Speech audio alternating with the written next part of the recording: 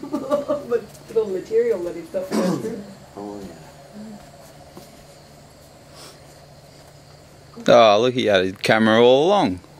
Oh, you just got your dirty pocket. Yeah, I've got all sorts of things in that pocket. Now I'll put that on there, just for the sound, because you won't be able to get much of that. Come a bit closer, maybe.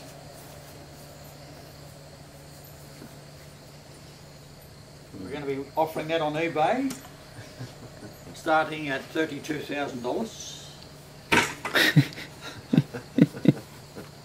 There it is.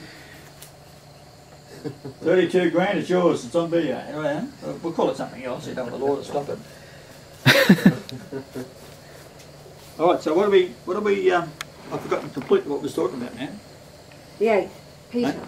Peter. Alright, the French Jew that was going to be the Pope, the Jesuits killed him. So that got in Ratzinger. Now, the reason is that in the book of Revelation 17:11, you've got a period of time from the first day that Rome recognised it as being a city-state. That was 1929, 11th of February, which is 84 years later. Ratzinger resigns. So 84 is geometry for Emmanuel. So you've got Christ coming at you. If the French dude had got in, he'd have been a Jew in charge of the Church of Jesus. That ain't going to happen. So, now we've got Pedro Fernandez de Queiroz, who declared the south of the globe, including all of South America, Australia, Africa, in the name of Jesus. And that says it all. He didn't do it for Spain on the Spanish ship, and he was a Portuguese. So he claimed all of the Southlands to the, and it's the Southland of the Holy Spirit, Esperanto. So that gives us Francis, who is now Francis, and we've got Aloysius and a Golightly all out of you'll certainly make a Golightly out of their names. And we now have 1.2 billion Catholics and hundreds and hundreds and millions down in South America. And all they're interested in is they don't know what Protestantism is. They're trying to get in there, but they don't have no idea what it is. So you take a native down in Mexico, or Yucatan, something like that, they have no idea what a Protestant is. They do know what Jesus is, and that's all they're waiting for, and he's a Catholic. So if it wasn't in doubt, he's a Catholic. And they don't expect him to come from South America. See, another Mexican doesn't impress another Mexican, but a strange old character that's actually the King of England floating around saying he's Jesus is a dream come true, in the sense that it's not one of them. It's a total abstract sudden emergence of something that is so powerful that it has no ethnic preference. All he's looking for is righteousness, and that's what God would do if there was on the application form the local Herald paper. God wanted.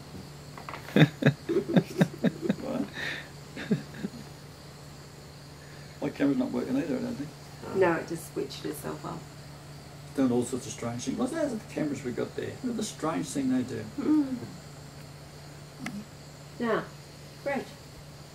Over to Brett. He's leaving tomorrow. Sadly, but gladly. Yeah, it's definitely a glad sad. Yeah. Yeah. Well, let's put you in the seat here. Yes, we will cross-examine you now. Okay. You might have to trigger me with some questions. All light there? What's that one? That's not working. All right. We don't have one there. My Hung out there. subject.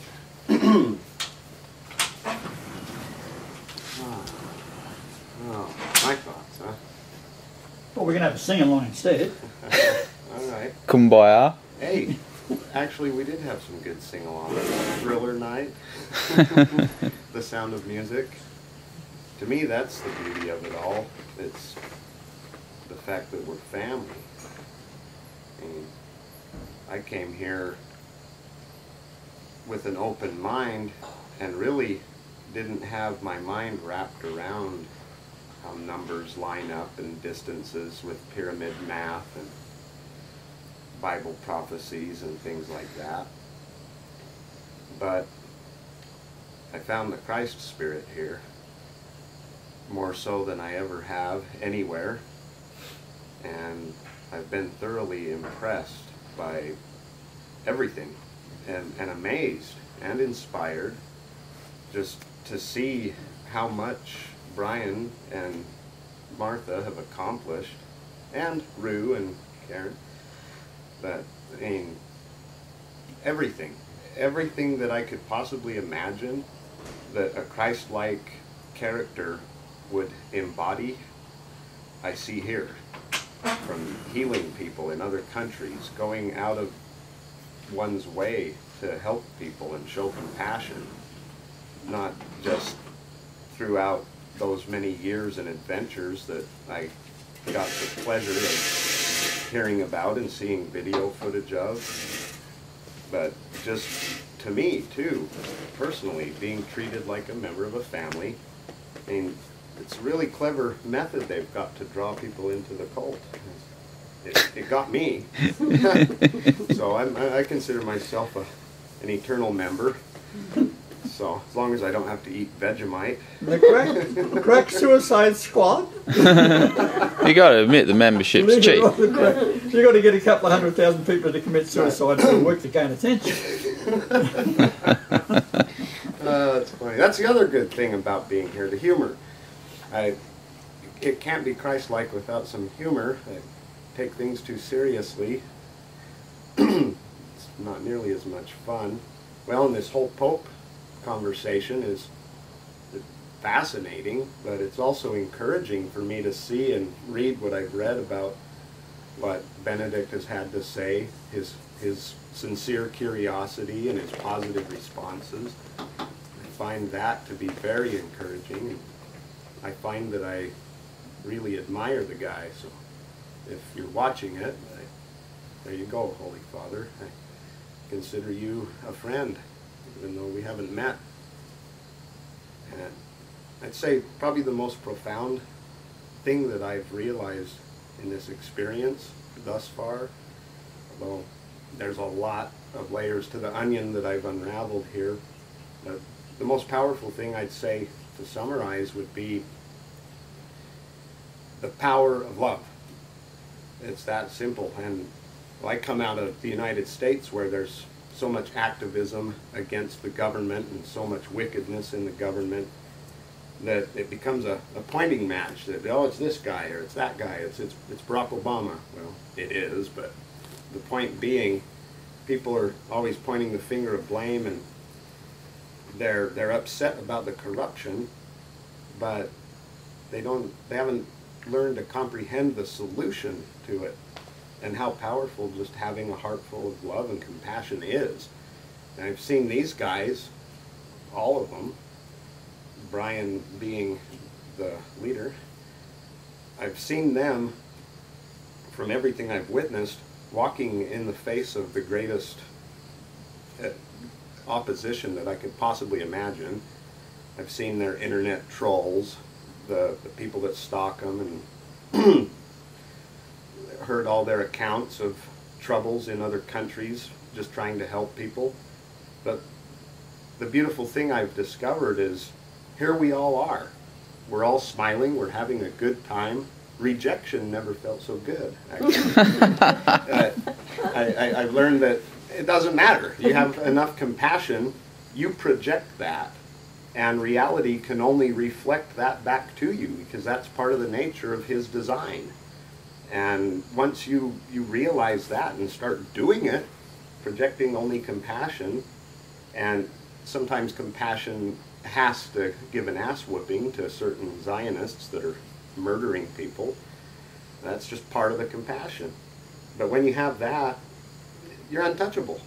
I mean, we're talking about the guy who served a notice to the Queen of England and has written numerous accounts of information about the illegitimacy of the Zionist banking structure, and it's all been done out in the open. That nothing's hidden. It's all on the World Wide Web. And how come he's not in prison? That pretty much sums it up.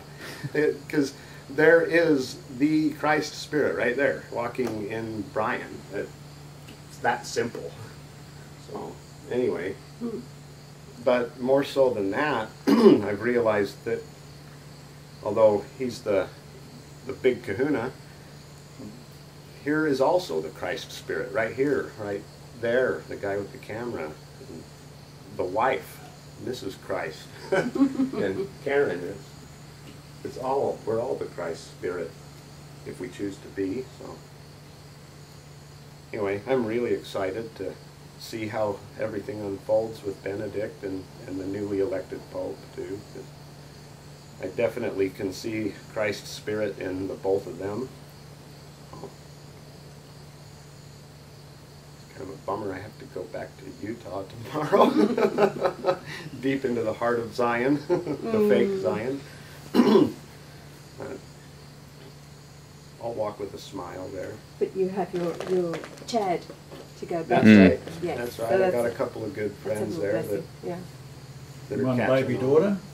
That's right, and a little Yep. girl that I love. You're going to have your own tribe happening over there, mate. Look out. Plus, there's going to be artwork going on when I get there. Yeah, totally. Have to design the stuff for the Ark of the Covenant mobile. And yeah, I'm looking forward to it. I probably won't sleep for the next couple days. I'll probably sit at the airport instead of getting a hotel when I get to Brisbane and Watching videos. watch about 12 hours of videos that I got off your hard drive. What's your take on what I was talking about the Jesuits, how they knocked off the French cardinal that was going to take the Pope's job? What would have What been is this on- election? what is my take on it? He would have been Yeah. up for this election. It seems as if the Zionists maybe have used that as a false flag operation of sorts to demonize the Jesuits. Right. And make the general public get the assumption that they're the ones pulling the puppet strings. But at the same time, it seems to me that the Jesuits are a very devoted group of people. And, well, to summarize, in my opinion, I think they just need to have the right guy given the commands. It's sitting right there. To me, it's that simple. You get the whole structure on economics that you've written up, basic. God, it's all in one page. The Vatican III, what was it, 49 points? Yeah. That's pretty much it. Get them onto that. Get the orders that they need to be getting. And I think the rest will just fall into place. Well, that's what I'm saying to the popes. That's why I gave it to him. Do it. Yeah, And of course, I agree. His Holiness said that it's so simple, straightforward. He agrees with it. It just makes sense. Just is what makes he said. sense. It makes beautiful sense. So it's the ultimate chess move against the beast, the Yeah. great whore. And of course, today the sunlight for Rome is espousal. Is the church is the bride of Christ, and they have proclaimed themselves to be. They believe themselves to be the bride, and they are. Whereas the And they're essaying. They really have devoted themselves. and hence the attacks.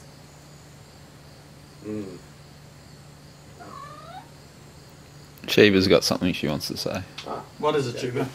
I'm climbing up the screen again like a naughty girl. What you doing? Oh, climbing up the screen again. Oh, she's in between the door and the screen. Play squishy chicken. She's been quite funny tonight.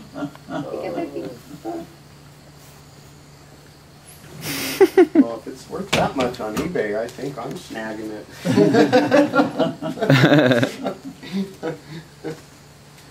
think the camera at least had enough battery to get that little. Oh, it really is annoying, that little camera. I mean, my cameras have the mind of their own. Sometimes they work, and then they'll switch themselves on and off. And you'll hear it in the middle of the night and be going on and off, on and off, on and off. And you go down trying to make it go and it won't go. So I put it away for about 2 months and it come good again. All of a sudden it starts flicking away in the basket 2 months later. It's just sitting there now at the moment, motionless. There is film on it. It's been taken on video. Puppy dog.